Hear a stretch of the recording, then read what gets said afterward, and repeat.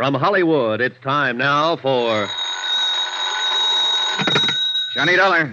This is Pauline Morris at Victor Turner's office, Continental Adjustment Bureau. Oh, hi, Pauline. How are you? Just fine, thank you. Johnny, Mr. Turner asked me to get in touch with you and find out what you're working on at the moment. Why, nothing. I was thinking of going to New York for a couple of days. Well, good.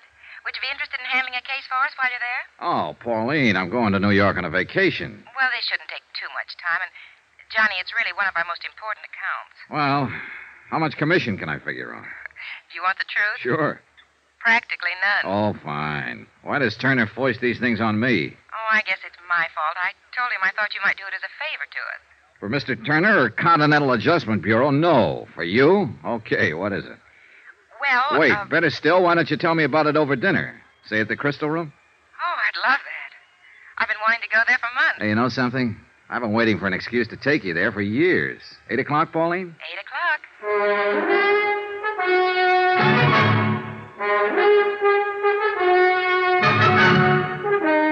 Tonight and every weekday night, Bob Bailey in the transcribed adventures of the man with the action-packed expense account, America's fabulous freelance insurance investigator. Yours truly, Johnny Dollar.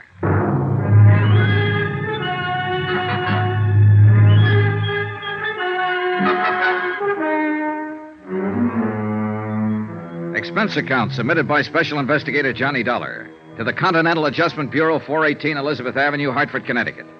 The following is an accounting of expenditures during my investigation of the Forbes Matter. It started quite pleasantly.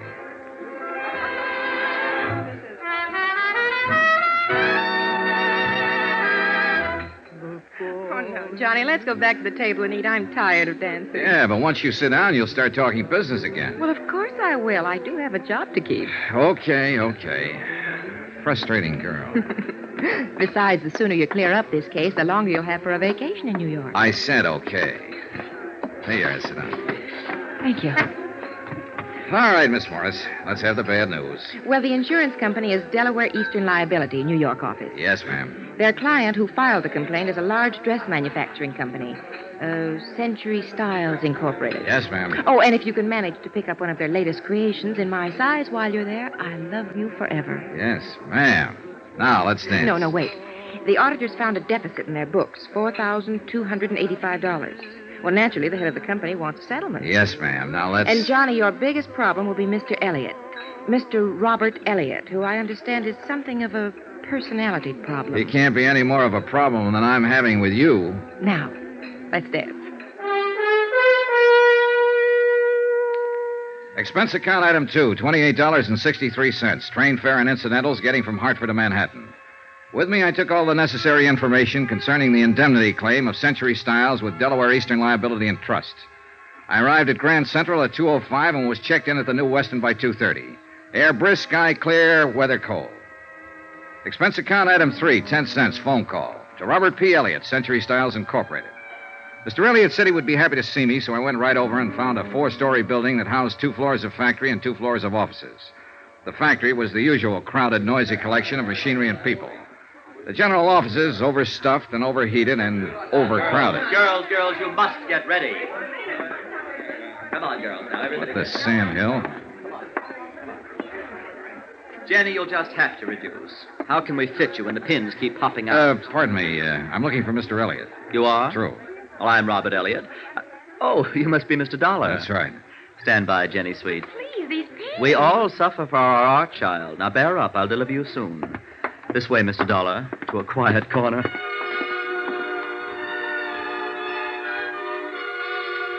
Mr. Elliott was small and wiry, wearing white huaraches, green slacks, a corduroy jacket, and a flower print shirt of no identifiable color.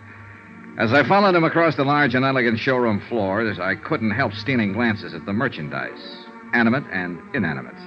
Everything I saw was strictly high class, a group of goddesses. Mr. Elliott led me through a pair of swinging doors into an office with a carpet so thick I couldn't see my shoe tops. A desk in Russian gray sprawled in one corner. My office, Mr. Dollar. Mm-hmm. I can't tell you how grateful I am that you're here, that the insurance company heeded my call. Well, I hope we can help you straighten this matter out. Well, it's scandalous. It's truly scandalous. $5,000, really. The complaint said $4,285, Mr. Elliott. Well, that's almost $5,000. Besides, I like to deal in round figures. Brett and Arnbeach are my auditors, and they said that you are the very important investigator in insurance circles. Well, I'm flattered. Did they happen to leave a copy of their findings? Yes, they did. They most certainly did. But before I give it to you, I must explain how awful this situation is. Please do. Well, you've no doubt heard of Patricia's things. No, I don't think... Patsy's things? Why, of course... Oh, you're just joking. I am Patsy's things. In fact, I made Patsy's things. It's our highest priced line, you know, evening dresses. Oh, you don't say. I definitely do. Oh, the nights of thankless work that go into creating just one gown. One supreme gown for the season. Oh, I'm sure. I'll tell you, Mr. Dollar, it's a thankless task in one respect. But that's a different story. What I'm trying to say is that this loss is devastating me. I mean it. I simply must have an adjustment immediately. Well, the insurance company sympathizes with you, Mr. Elliott. We'll try to adjudicate it as quickly as possible. Oh, that's comforting. That's very comforting. Oop. Rob Elliott here. In my opinion, hats are just not important this year.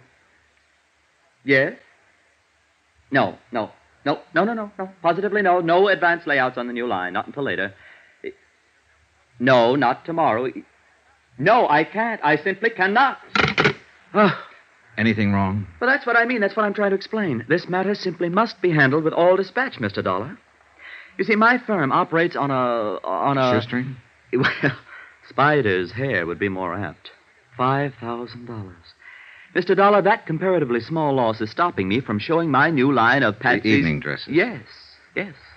I must show them before month's end, or I'll lose my entire opportunity for profit.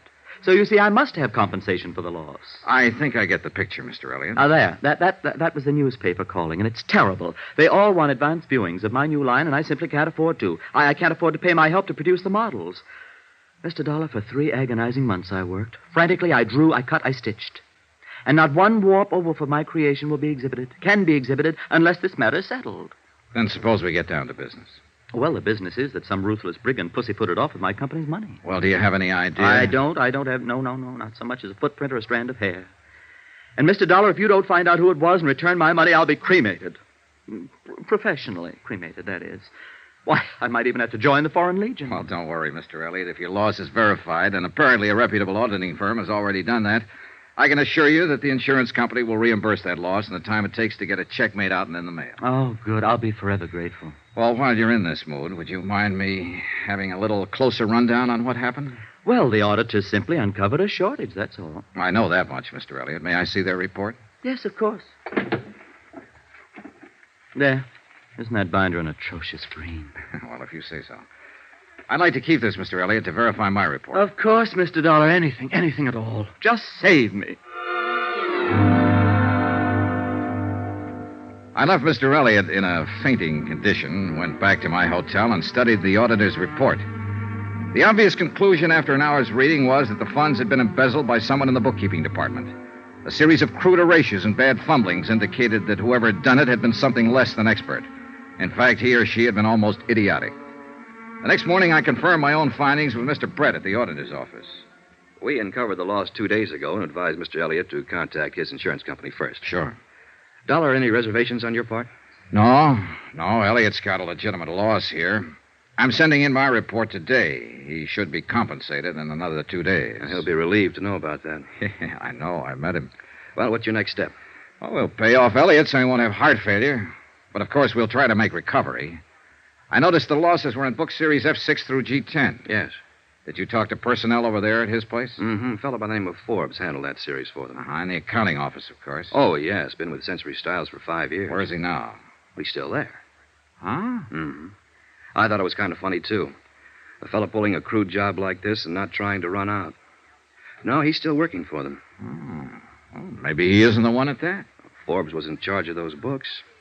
I don't see how it could possibly be anyone else. No, neither do I, Mr. Brett. May I use your phone? Oh, sure. Help yourself. I noticed all the money was stolen in the last 4 weeks. Yes. You'd think he'd at least have strung it out. Greedy, I guess. Yeah, I guess so. Hello. District Attorney's office, please. My name's Dollar. I want to talk to someone about a warrant. Embezzling funds, grand theft. Oh, hold it, please. Forbes. What's his full name? Sheldon Thomas Forbes. Thanks. Sheldon Thomas Forbes, bookkeeper at Century Styles Incorporated. Good. I'm on my way. Expense account item 4. $3. Cab fare to the offices of John L. Gregory, Deputy District Attorney. I explained the situation to Mr. Gregory and furnished him with the auditor's report. An hour later, I was back at Century Styles with our friend, Mr. Elliott. Well, if it has to be, it has to be. There he is.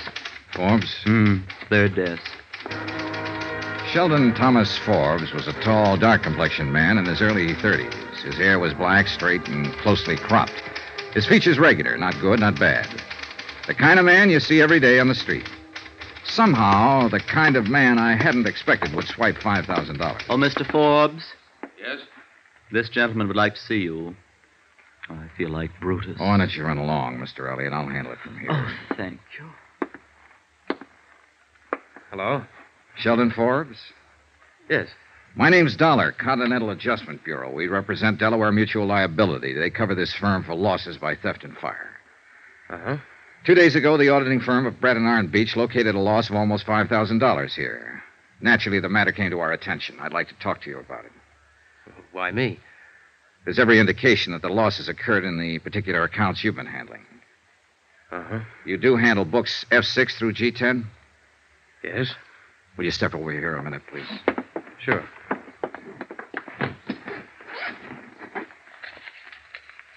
Would you look at this, please? Your figures? Yes? Your handwriting? Uh-huh. Your entries and your initials? Yes. Well, what do you have to say? Nothing. Look, you know why I'm talking to you, why I came to you first. Yes? Still nothing to say? Nothing. Well, aren't you being a little silly? Why? I stole the money. You've proved it. What am I supposed to say? You admit it. How can I deny it? Okay, we've got that much covered. Well, look, my company's interested in recovery of $4,285. Do you understand? I think so. Oh, now, Forbes, come to your senses. What do you want to do? Go to jail, or do you want to give the money back? Oh, that's funny. Well, no, I don't think it's funny. I doubt if you will. I've got 16 cents in my pocket. Will that help? Where's the money? I haven't got it, Mr. Dollar. You'll have to take me to jail. Shall we go? Okay.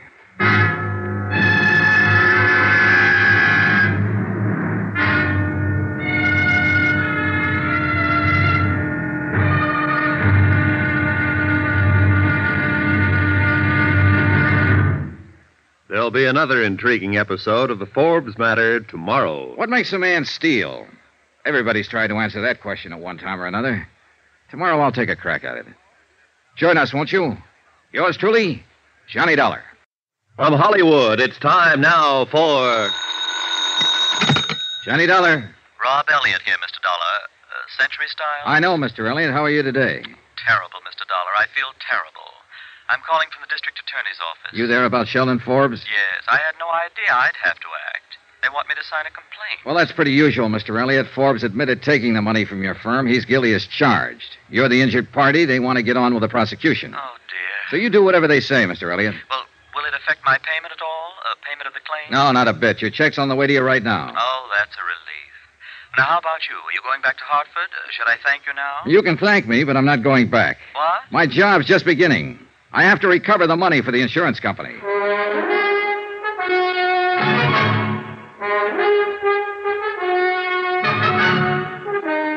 Tonight and every weekday night, Bob Bailey in the transcribed adventures of the man with the action-packed expense account, America's fabulous freelance insurance investigator. Yours truly, Johnny Dollar.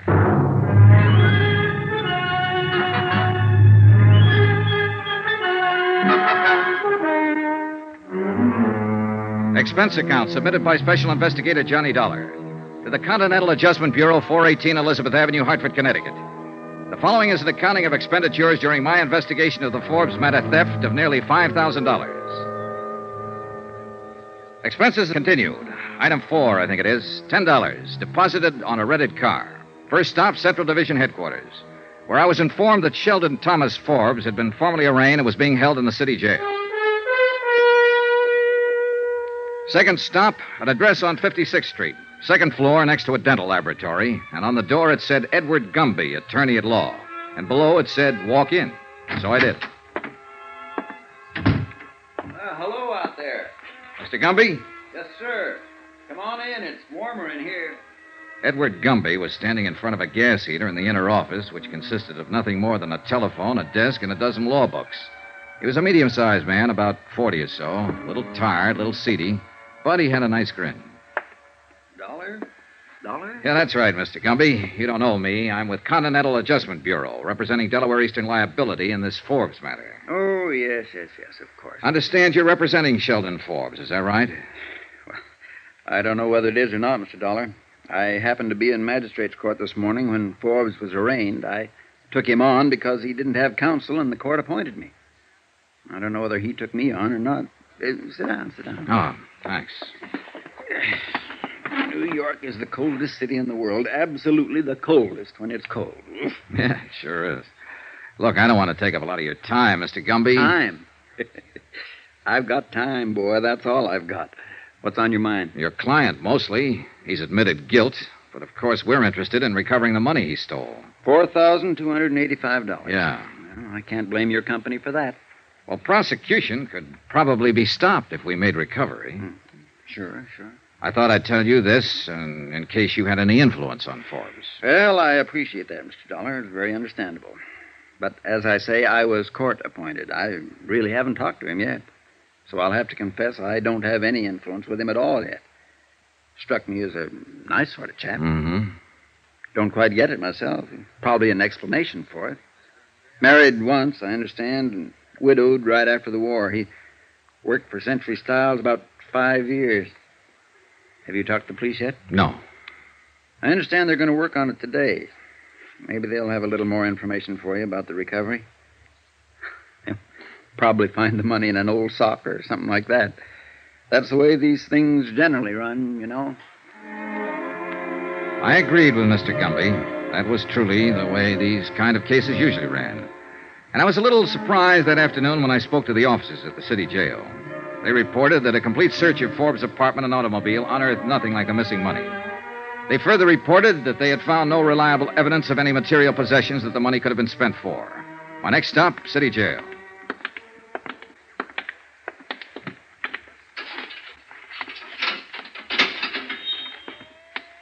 He won't tell you anything. Kept his trap shut all the time he's been in here. As far as we've been able to find out, no previous record, no background. We're checking his prints with Washington. I don't know about this one. You know, he acts cop-wise. Know what I mean? Won't give a police officer the time of day. That means he could have been in before. On the other hand, it could mean he's just scared. That, too. Well...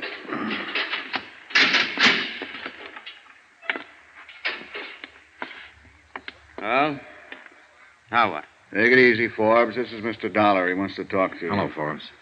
Hi. See you later, Dollar. Yeah, thanks, Sergeant. Just give a yell when you're finished. Right. They treating you okay? Swell. What do you want? I want to talk to you. Well, I don't want to talk to you. I don't want to talk to anybody. Why not? I just don't want to see anybody. That's all. Now, you're acting like a baby, Forbes. You'll have to talk to somebody. Don't lecture me, Mr. Insurance Investigator. I've had all the lectures I want. From myself.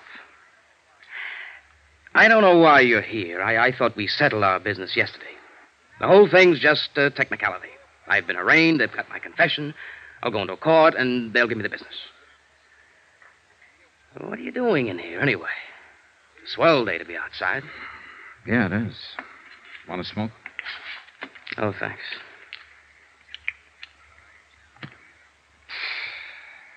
Well, why are you here? To help you out of this mess, if you'll let me. That's funny. Not a bit. Why should you want to help me? Well, it's not because I have any use for you, mister. You're nothing to me but a guy who stole a pile of money. My job is to get it back. $4,285. Oh, that. Yes, that. Now, how about it, Forbes? Isn't it enough that I'm in jail? That I'll go to prison? That's enough for the police, but not for my insurance company. Oh, it's too bad about your insurance company. No, it's too bad about you. You're being foolish. A whole or partial recovery can have a great deal to do with what happens to you from now on. 3 years is the minimum sentence, you know. 12 years maximum. Now, is it worth it? Sure. Sure, it's worth it. And I don't want to be foolish anymore. But I have been foolish. I took it and I spent it. Every dime of it. There's no way to pay it back. What did you spend it on? That doesn't make any difference. May make a lot of difference. You can redeem it, turn it back. No, I can't. Why did you take the money? All right, look, your salary's close to $100 a week. You're single. Wasn't that enough to live on? Why don't you get out of here? I don't have anything to tell you. Ever been in trouble before? Huh? Under another name in another state? No, They consider backgrounds like that when a man comes up to be sentenced. Forbes, this is your first offense. I know. Are you trying to shield someone? Why don't you go away? Have you been trying the market? Did you gamble it? No. Just leave me alone. I won't tell you a thing. If you bought something with it or gave it to someone, if it can be recovered in some part. No, I tell you. Just go away and leave me alone. I'd like to. Believe me, I would. You're a thief, Forbes, and you're going to get what's coming to you, but I can't leave you alone. Listen. No, you listen to me. If I don't get the information I want from you, I'll get it elsewhere. I'm going to be very honest with you. Eastern Delaware wrote a comprehensive policy on Century Styles promising to indemnify them in full for every loss caused by fire or theft on their premises. In case you didn't know, Forbes, an insurance company won't take the word of some guy sitting in a jail cell feeling sorry for himself where there's cash to be recovered. Now, you swiped it within the last month. You have something to show for it somewhere, somehow. Whatever you spend it on or whoever you spend it on, remember that money is the same as stolen property. A car, a diamond ring, or something. Now, if you give it to someone or spend it, when it wasn't yours, it's still redeemable, and we mean to redeem it. All right, now, what do you have to say? This won't do you any good. Don't try to bulldoze me. I'm no punk caught crawling into a drugstore window late at night. I'm a college graduate. I've been in the business world 10 years or better. I know what I want to tell you and what I want to keep to myself. And I don't want to talk to you about this. You or anybody else. I can't make it any clearer than that. Do you understand? And there's no way or no person who can make me talk about it. I took the lousy money. I've admitted that. I did a bad job of it. You caught me. I confessed. And you've got me. Now, what more is there? That's the whole story. Okay. Have it your way, Forbes. Go away. Just go away.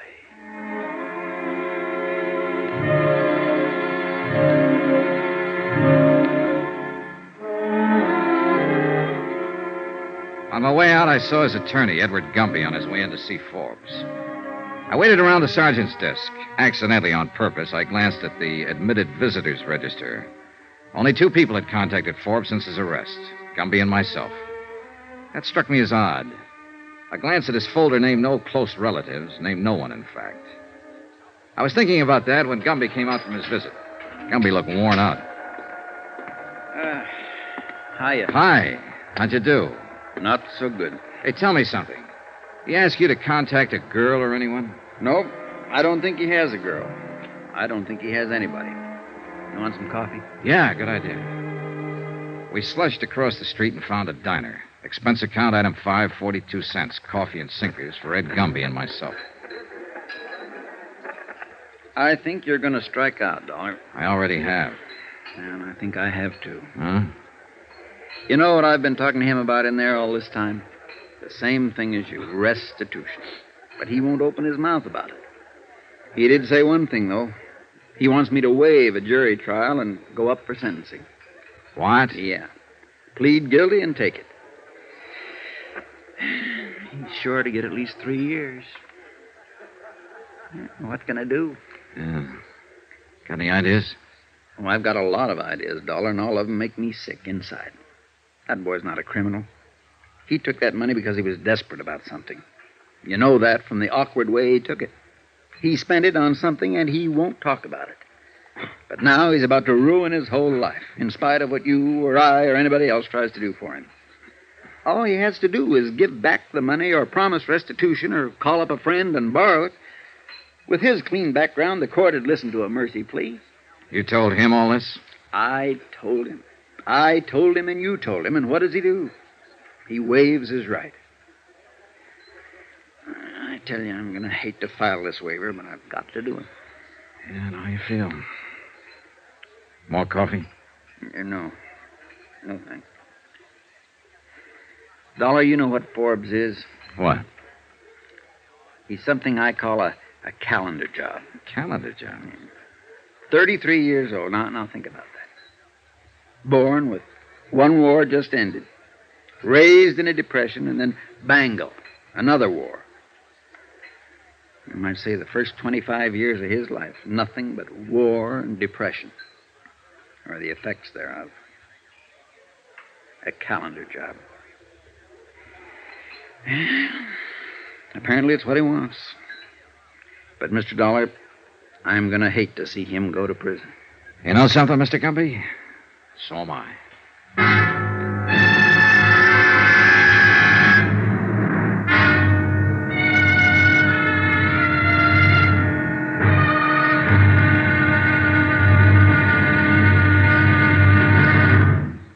There'll be another intriguing episode in our story of the Forbes Matter tomorrow. Tomorrow, a sudden twist in the case that throws all the usual theories right out the window.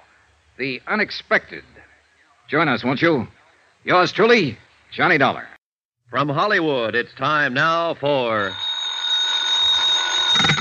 Johnny Dollar. Ed Gumby, Mr. Dollar, attorney for Sheldon Forbes. Oh, hello, Mr. Gumby. How are you? Oh, I don't know. The hearing's been set for 2:30 this afternoon. Okay, I'll be there. No need to, particularly.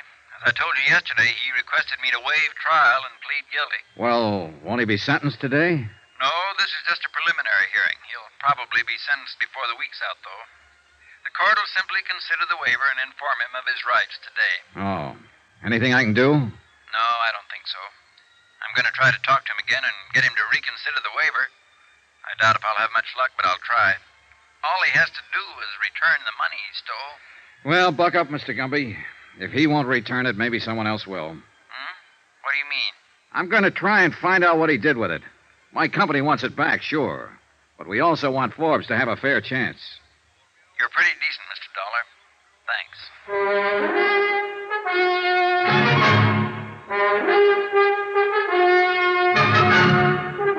Tonight and every weekday night, Bob Bailey in the transcribed adventures of the man with the action-packed expense account, America's fabulous freelance insurance investigator. Yours truly, Johnny Dollar.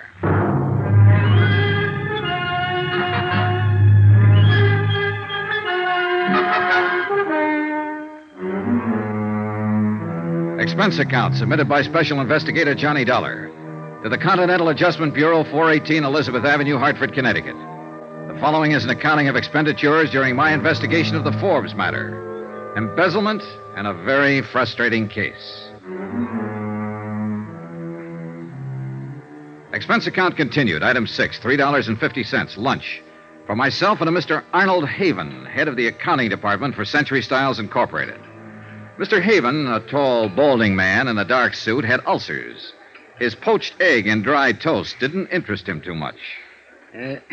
What's going to happen to Forbes? Oh, I don't know, Mr. Haven. That depends on several things. Right now, I have to tell you that it looks like he'll go to prison. Worse than that, it looks like he wants to go to prison. He's waived trial. Prison. That's too bad. Too bad. I always liked Sheldon Forbes. You hired him, did you, Mr. Haven? Yes, I hired him. He was a good man right from the start. He did his job, and he did it well. I never had a complaint against Forbes. Why do you suppose he stole the money? You've got me, Mr. Dollar. We paid him the going rate. That's a good salary for accountants. He seemed happy enough with it. Whether he knew he was in line for substantial raises. Uh-huh. I could understand it in a way if he had a family and heavy responsibility. Or if he played the market, or if he gambled. But Forbes, he just baffles me. Yeah, it baffles me, too. Huh? Oh, yes, of course. Well, the people around the office, they're pretty upset about this. Any particular people, Mr. Haven? Everybody. But anyone in particular? A girl, for instance. Oh, a girl, yes, I see. Well, no. Did he go out with any girl in your office? No, most of them are married. No, at least as far as I know, Forbes didn't go with any of the girls there. He kept to himself. Oh, he might have lunched with one or the other now and then, but no, he more or less kept to himself. Uh-huh. Well, the reason I asked you, Mr. Haven, is that what little I've been able to find out about his personal life isn't very helpful. My company wants the money back. We're willing to give him a fair break if we can get it back. And he's pretty stubborn about cooperating. Yes, we know about that, Mr. Dollar. But how can we give him a break if he doesn't want us to? And we can't find out anything about him. Look, if there's anything you can think of, any reason he might have had for taking the money. And I've racked my brain. I can't think of any reason. Oh, now, wait a minute. Just a minute. I did notice a change coming, Forbes. It was about a month or 6 weeks ago. Oh, it was nothing really. It was just, I guess, an anxiety about him. Well, he took all the money within the last 4 weeks. Would that correspond? Roughly, yes. Well, that's a start. I hope. I returned to the accounting offices of Century Styles with Mr. Haven and spent 2 hours questioning different members of his staff regarding Sheldon Forbes. His habits and his personality were pretty much the same as Haven himself had described them. Expense account item 7, $4, gasoline. I put a tank full of gas in my rented car and went over to an apartment on 59th Street where Sheldon Forbes had lived. According to the penciled note above the first door to the right of the entrance, Mrs. Anastasia Konopka was the manager.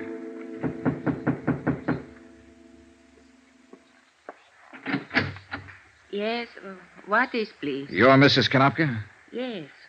What do you want, mister? I understand Mr. Sheldon Forbes lives here. Is that right? Oh, yes. Bad. I hear he steals monies. Bad.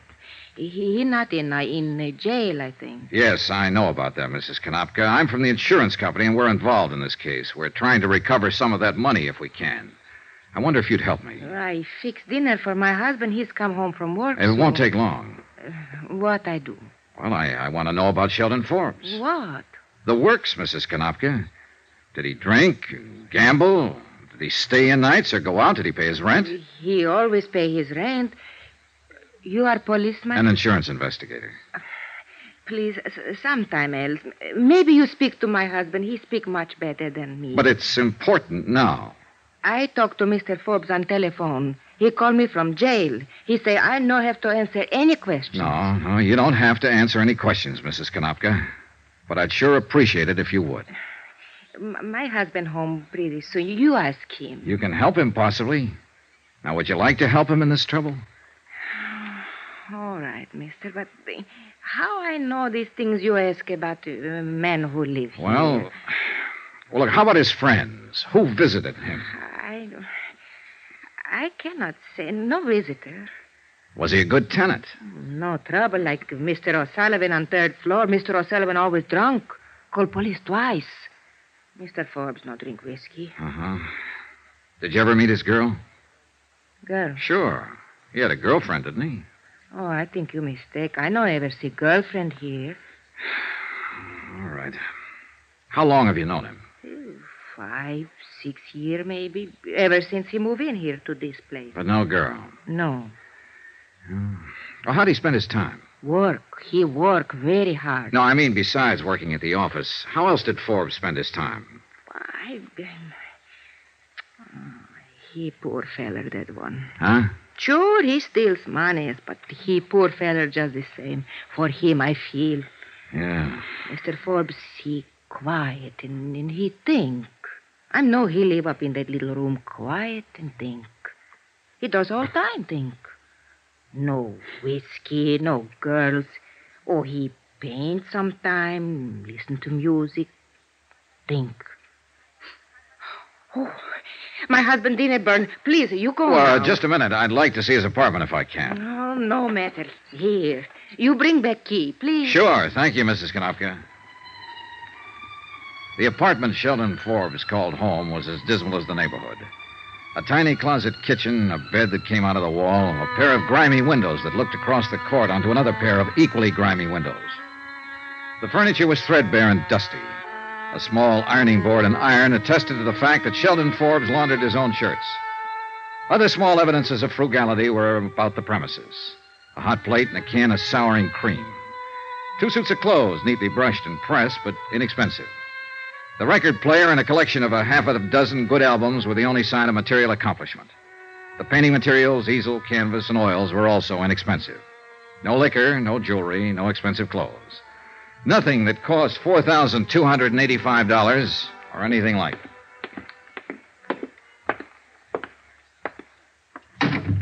Oh. Here's your key, Mrs. Konopka.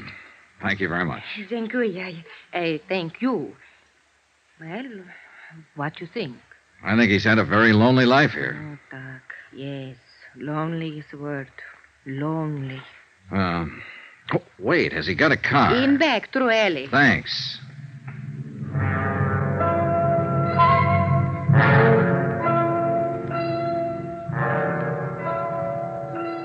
It was a Ford, vintage of 1946, tightly locked up. The paint was scaling away, the tires worn down, the mileage 77,000 miles. He certainly hadn't blown the money on a fancy car.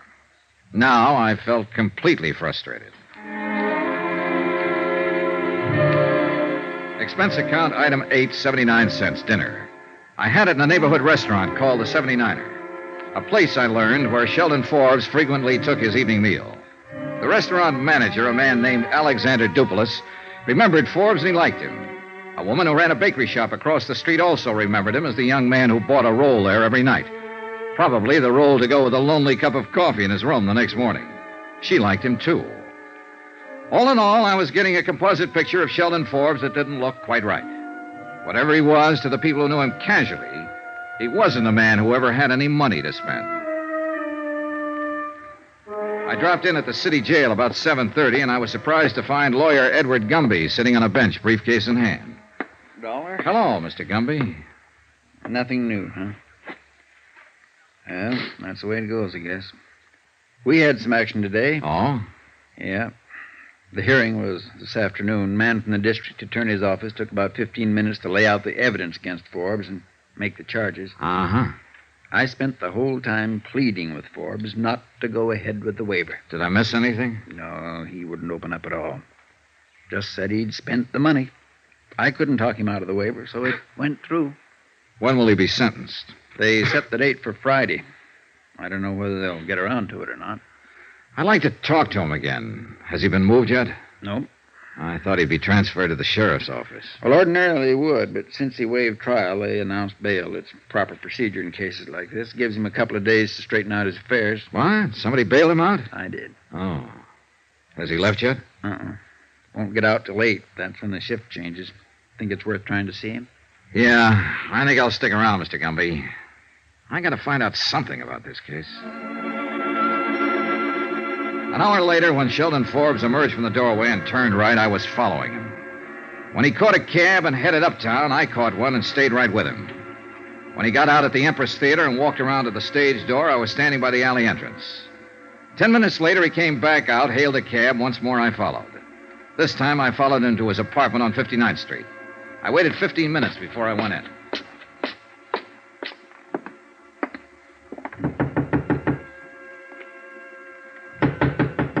Forbes?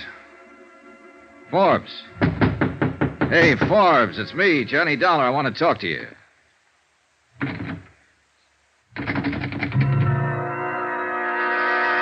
It took me a few seconds to understand what it was. I got a couple of whiffs of it coming from under his door. Forbes!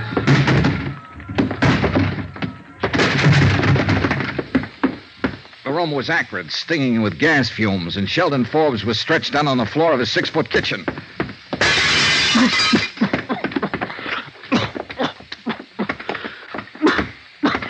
When I picked him up and carried him out, I didn't know whether he was alive or dead.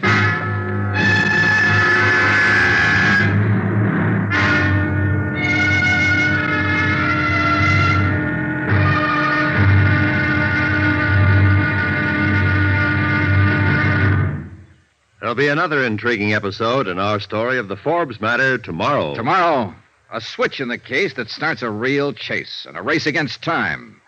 Join us, won't you? Yours truly, Johnny Dollar.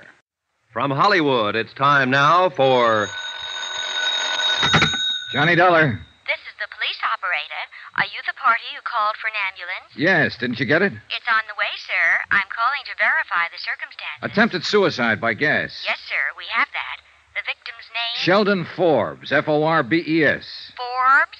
And your connection, sir? Relative, perhaps? No relation. Insurance investigator. I just found him. Will you please remain there until the officers arrive? Are you kidding? I asked you, but... Oh, well, thank you very much.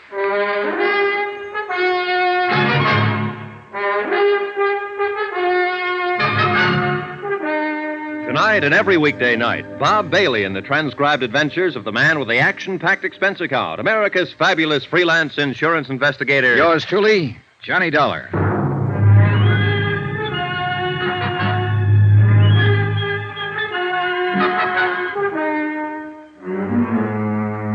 Expense account submitted by Special Investigator Johnny Dollar to the Continental Adjustment Bureau, 418 Elizabeth Avenue, Hartford, Connecticut.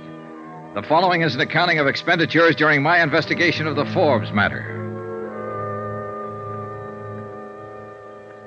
Sheldon Forbes pleaded guilty to a $4,285 embezzling charge. He waived jury trial and was awaiting sentence when he was bailed out of jail, went home, and turned on the gas.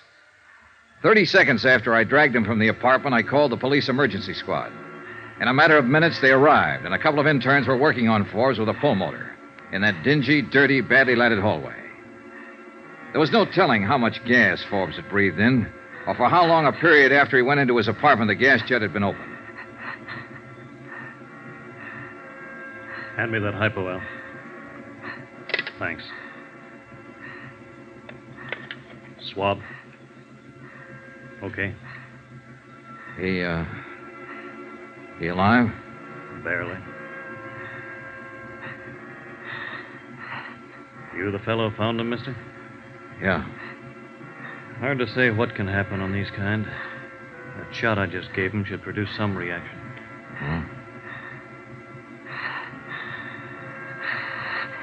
This your place? His. You know who he is? His name's Sheldon Forbes. Nice-looking guy.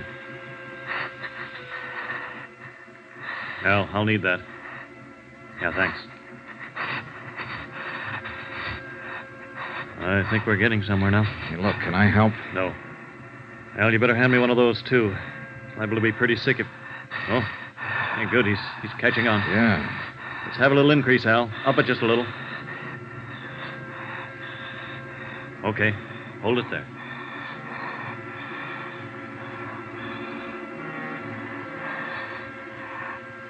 The intern and his assistant worked quietly and methodically. There was nothing I could do but stand and watch. After about a half an hour, the color of Forbes' skin seemed to me a little more close to normal. His eyes were still closed, though, and he showed no signs of movement. I waited.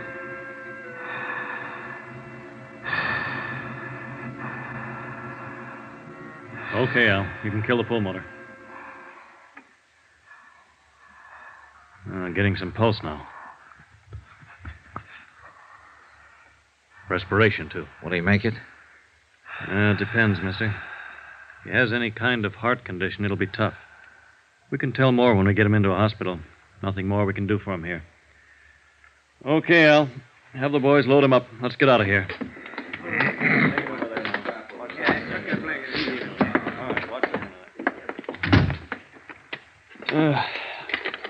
Now, mister, you say he's a friend of yours? Just someone I knew. He's got you to thank, in case he makes it. Where'll he be? We'll take him over to Bellevue. All attempted suicides get over there. Mm-hmm. I'd like to talk to him when he comes around. Any idea when that'll be? No telling. Better phone in first. Police will want to talk to you. You give identification to headquarters when you called in? Yeah. Yeah, that's the third one tonight. What is it, the weather? Not for him. My job is to handle them, but I wonder why they do it. Oh, this guy's got a problem.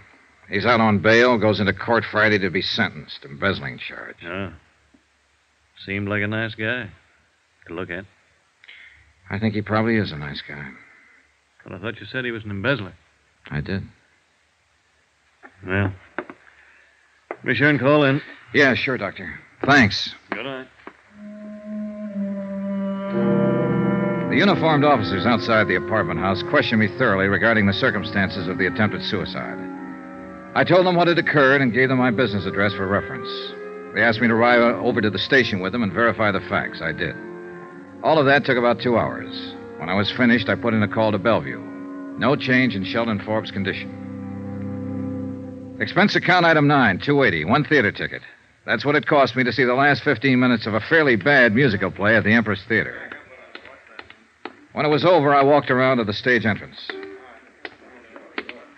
Didn't quite get that, mister. Dollar. Dollar? Oh, Mr. Dollar. Uh-huh. Well, what can I do for you? Between 6:30 and 7 o'clock tonight, a man came here to the stage entrance and talked to you. A lot of people talk to me here. That's my job, talking to them. One man in particular. His name is Sheldon Forbes. Don't remember nobody named Forbes. Well, maybe he didn't give his name. He was a tall man, about my size, 30 or so, dark hair, clean cut. Wore a tweed suit.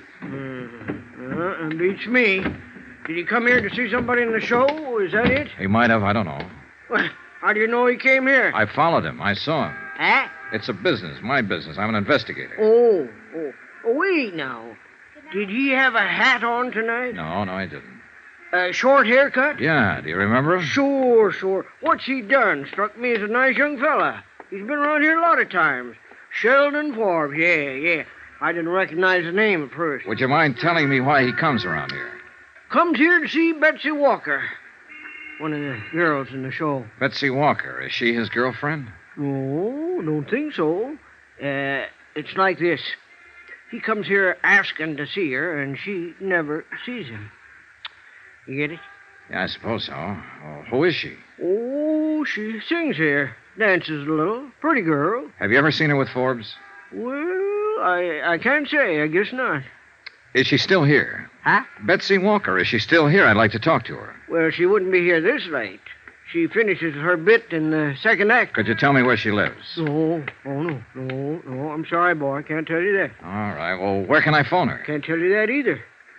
Now, why don't you drop around tomorrow? It's important tonight. Hey, look, would you do me a favor? Depends.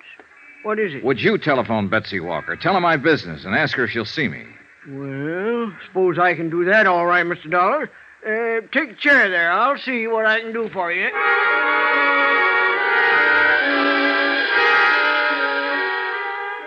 The doorman did all right. Expense account item 10, $2.65, cab fare. I gave up my rented car and had the cab driver find the address Betty Walker had given. It was a rather nice apartment in a rather nice part of town, and was almost 1 a.m. when I got there. She met me at the door, wrapped in a chenille dressing gown with cold cream on her face. Miss Walker?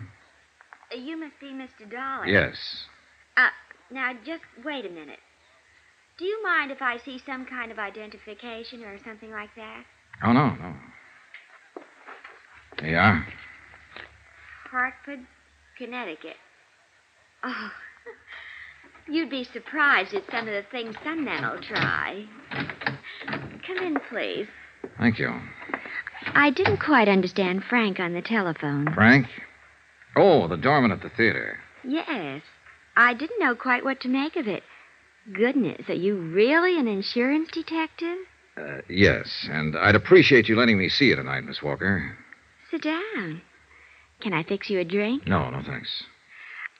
Frank mentioned something about Forbes. You're here because of him? Yes, Miss Walker. I understand that you know Forbes. No, not exactly. That is. There's some reservation in the way you say that, Miss Walker. You know his name. Yes, I know the name. Can I ask you what this is all about? Routine investigation.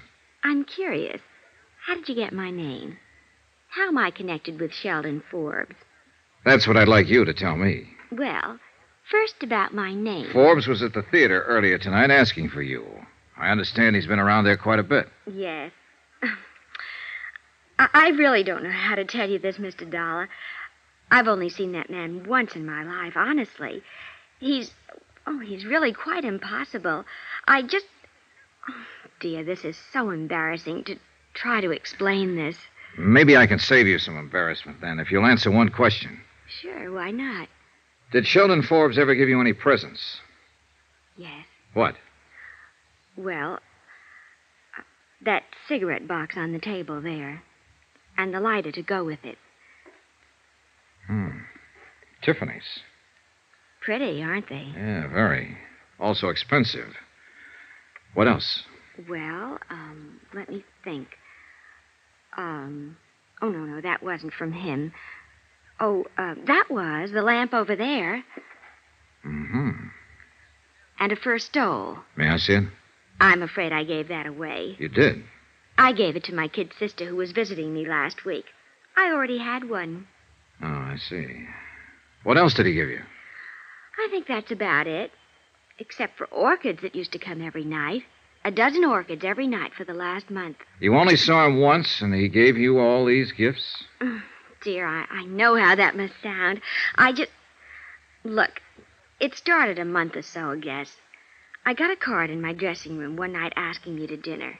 It was signed Sheldon Forbes. So? Well, I'd never heard of anybody named Sheldon Forbes, and I just tore the card up. But every night after that, I kept getting orchids and the card. And then the gifts started to come. The cigarette box first. That's when I saw him. Uh-huh. I didn't even dine with him, Mr. Dollar. We had one drink, and I told him I had a headache. I see. But the gifts still kept coming. Flowers, invitations. I ignored them. I tried to send the things back, and I didn't know where to send them. Some I gave away, and some I've kept. I didn't want his gifts. He was nice, but I just didn't want anything to do with him. When I did meet him, he was so different than what I had imagined. Gee, I've had my share of stage door Johnnies, but this man was... Well, he just couldn't say a word without stumbling. He had no poise, no sophistication, nothing. All he had was money. He told you that? He didn't have to. Those gifts... Well, he didn't have money, Miss Walker. He worked for $82 a week as a bookkeeper. You must be mistaken. I'm afraid not. He stole the money to buy you all these things. Well, for heaven's sake. For heaven's sakes, and you caught him? Yeah. Forbes tried to commit suicide earlier this evening. Suicide? Oh, no. I'm sorry I had to come to you to get this information. He's refused all along to tell anybody what he did with the money. Will he go to prison? I'm afraid so. Oh, but it's crazy. We had nothing. He's just a name to me. He means nothing to me. Yeah. But apparently you mean something to him.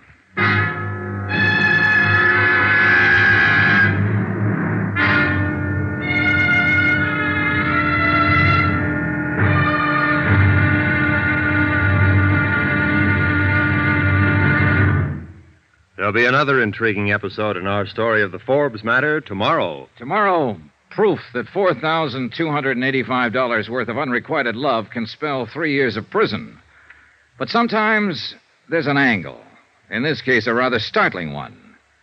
Join us, won't you? Yours truly, Johnny Dollar. From Hollywood, it's time now for... Johnny Dollar. This is Betsy Walker, Mr. Dollar. I'm up and around. Yes, thanks for calling. Have any time this morning? I think so. If possible, I'd like to come over to your apartment again and take an inventory of the gifts that Sheldon Forbes sent you. That'll be all right, sure. About an hour? Sure. I couldn't sleep much last night thinking about all this.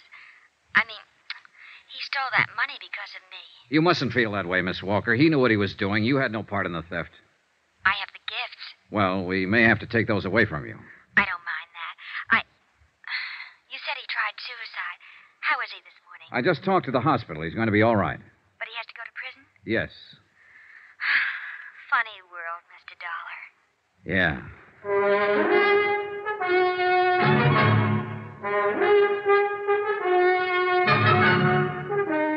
Tonight and every weekday night, Bob Bailey in the transcribed adventures of the man with the action-packed expense account, America's fabulous freelance insurance investigator. Yours truly, Johnny Dollar.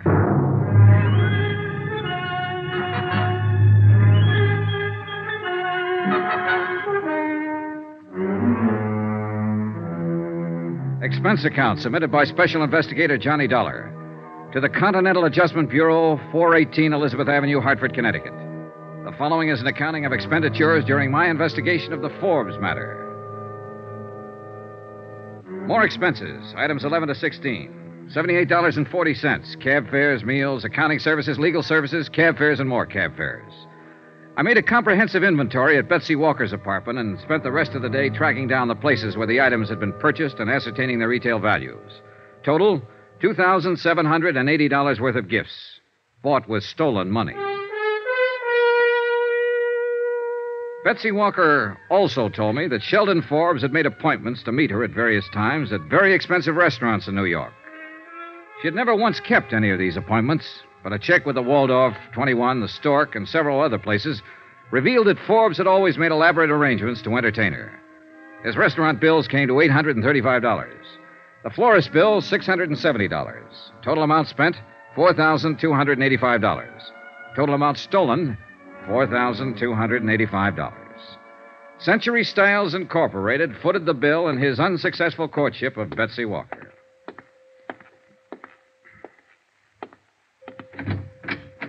Hello.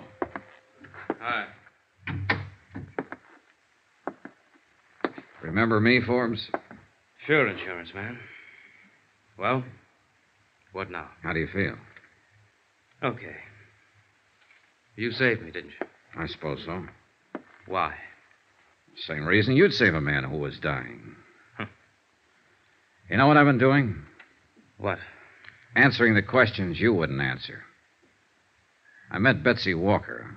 What? My job, Forbes. I had to. How did you know about her? I followed you night before last. When you got out on bail, I saw you go to the theater. Listen, you had no right to go to her. You have no right to involve her in any of this. Why didn't you think of that a month or so ago? It's the company's money you've been spending on her. I had every right, as unpleasant as it is. I suppose she knows all about me now. That's right, all. Boy, I sure must look like the prize sucker of all time. Must have handed her a laugh. She didn't think it was one bit funny. And, Forbes, I don't think it's funny either. Then what are you standing here for? Lording it over me? I'm not doing that at all. I'm just here to let you know how things are at the moment. All right. How are things? Well, first off, we took back all the gifts you gave her. Dirty skunk. Don't get mad at me, Forbes. Get mad at yourself. I didn't steal the money and try to impress her. You did. Why didn't you leave it alone? What difference does the money make to you? Nothing to me, but it means something to my insurance company. They still want it back, and they'll get as much back as they can. Well, good for them. What do you want now? Your signature. Hmm? I think I traced most of it down. You want to look this over? Go ahead. Those figures about right? I suppose so. I didn't keep track. Approximately? I suppose so. You're pretty thorough, aren't you? We have to be. Will you sign this? No. It'll help to clear up our bookwork a little. What difference does it make now? We've got you cold. Okay. What difference does it make? Give me.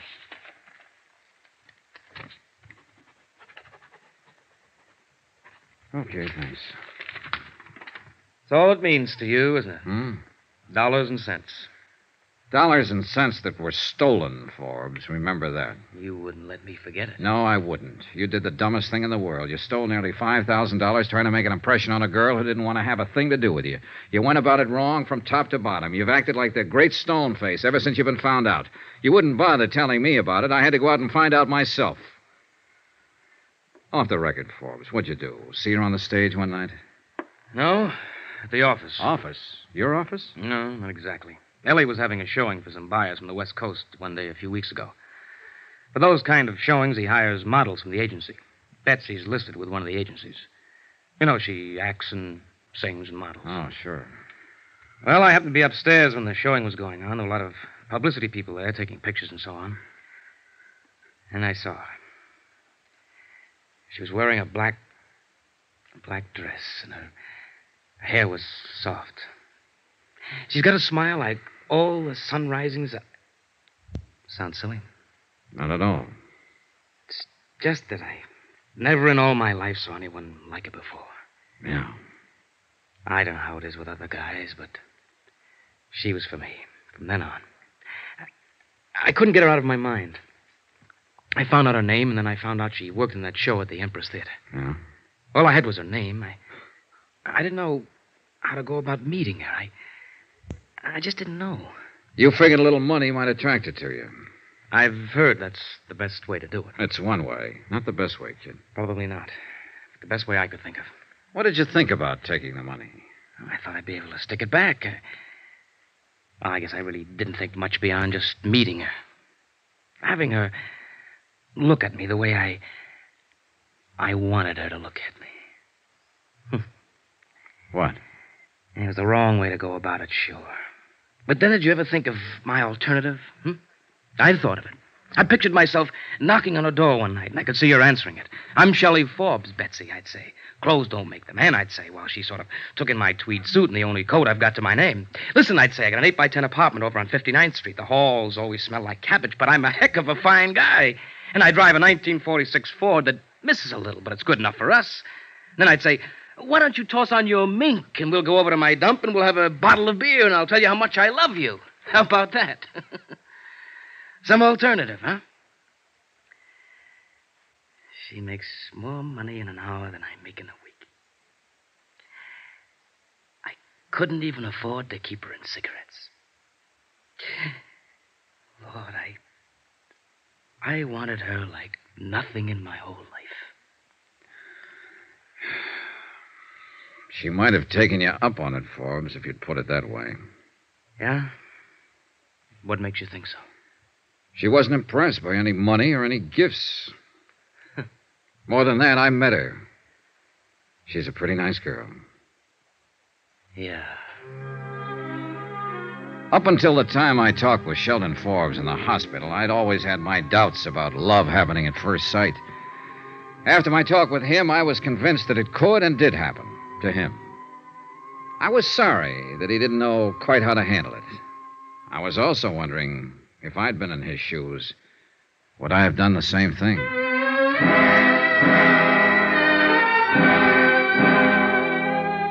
Expense account item 17, $4.90. I sent a wire to my home office telling them that the recovery would be in the amount of something like $2,500, obtainable on the redeemable gift items recovered. After that, I went back to my hotel. I was surprised to find Betsy Walker waiting in the lobby. Hello, Mr. Dollar. Why, hello. I was afraid you might leave town. I wanted to talk to you. Sure, you just caught me. I was going upstairs and pack. What is it? Could we have a drink or something? Sure.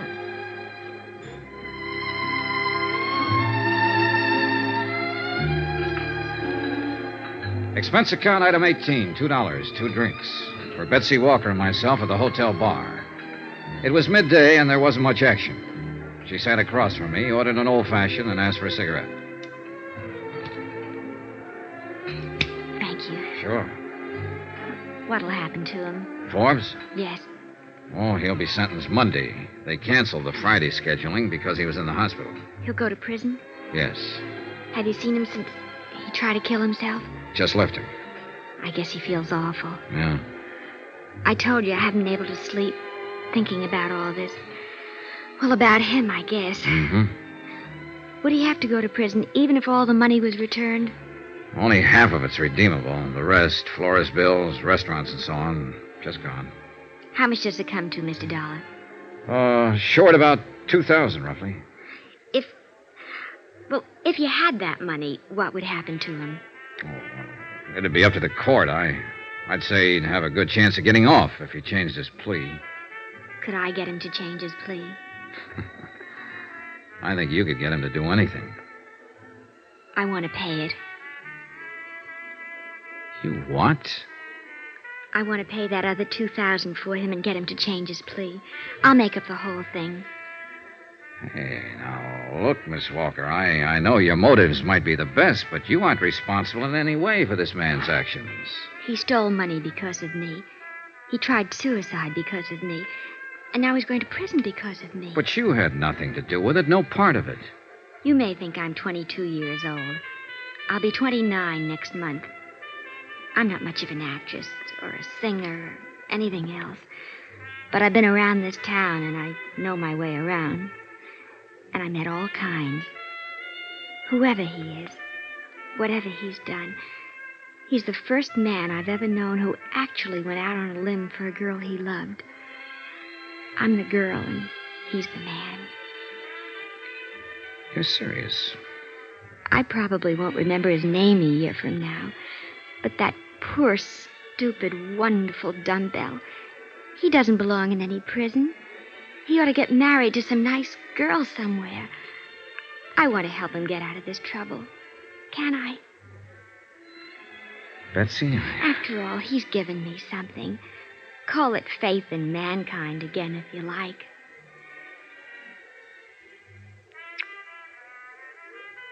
What's the kiss for? What you just gave me, Betsy. Faith.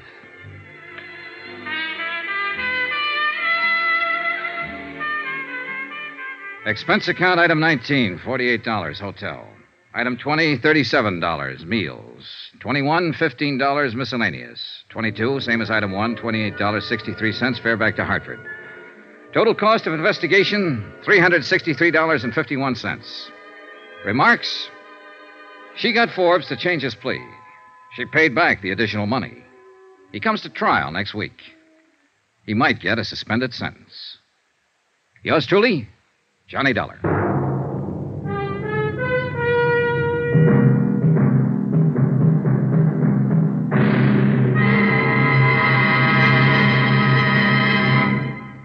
Remember, there'll be another intriguing story for you beginning next Monday night. Next week, a trip south of the border where the flashing eyes of a dark-haired senorita spells plenty of, well, believe me, romance and trouble can go hand in hand.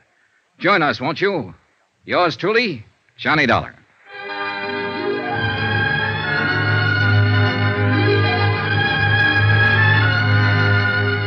Yours truly, Johnny Dollar, starring Bob Bailey, is transcribed in Hollywood. Written by John Dawson, it is produced and directed by Jack Johnstone. Heard in this week's cast were Lillian Baeff, Sandra Gould, Jack Edwards, Herb Ellis, James McCallion, Parley Bear, John Stevenson, Howard McNair, Bob Bruce, and Junius Matthews. Musical supervision by Amerigo Marino. Be sure to join us on Monday night, same time and station, for another exciting story of yours truly, Johnny Dollar. Roy Rowan speaking.